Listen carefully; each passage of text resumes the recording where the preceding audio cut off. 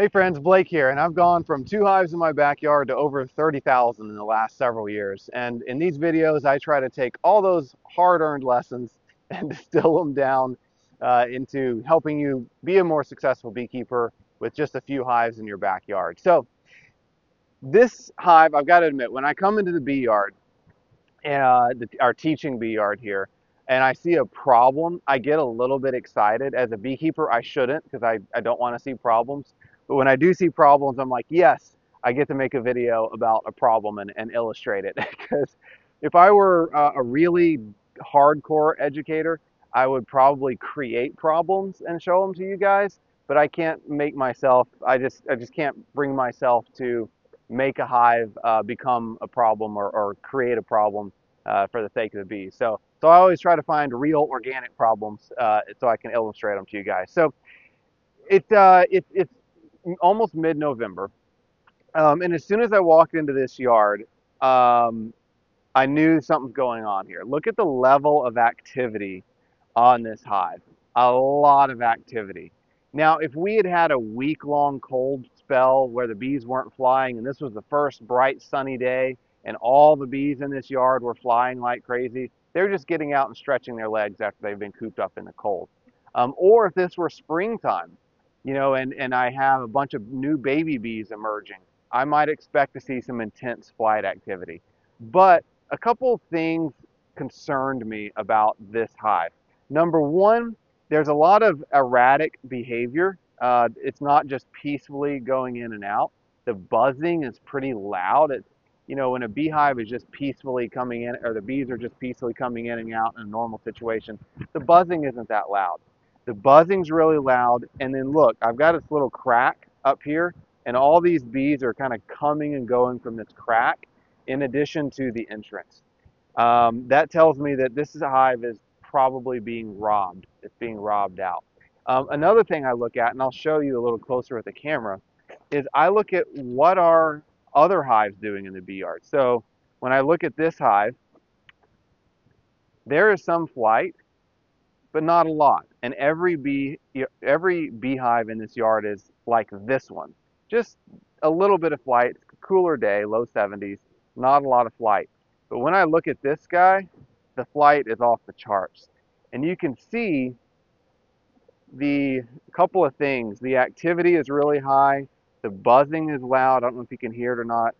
Look at all the debris. Look how dirty the front of this hive is. These little specks of wax and propolis. That's a clue to me that there's some robbing going on when I start seeing debris on the front. You can see the crack here. Bees are coming and going. Now, this isn't crazy extreme robbing behavior.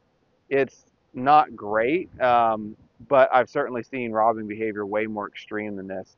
But the fact that none of the other hives are exhibiting this behavior, I've got bees all in these cracks, I've got debris on the front door, tells me that, yeah, something is not right in this hive. So let's take a quick look and inside this hive and see what is going on. Now, a quick look is going to tell me if this is a hive that I can save or if it's too far gone.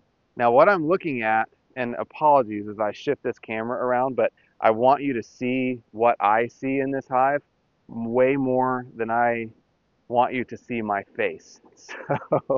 So I am positioning this so that when I open up this hive, you're going to see what I'm going to see. Because if this hive is full of robber bees, I'm really not going to be able to save it. So when I open up this hive, I look quickly. Okay, I see very few bees that belong in here. It's not like their hive is full of bees. And I'm just seeing bees coming and going, robbing this hive out. I'm not seeing any bees up in this top box. It's basically empty except for robber bees. When I go down below,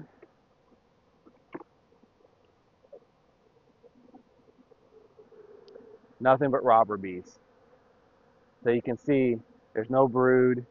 All the bees up here, they're just eating that honey. Um, so this hive is long gone. Uh, I've got a little bit of brood, but it's not much. It's very spotty. Again, all robber bees. The bees that lived here are long gone at this point, and this hive is really just being robbed out. So there is nothing I can do at this point to save it.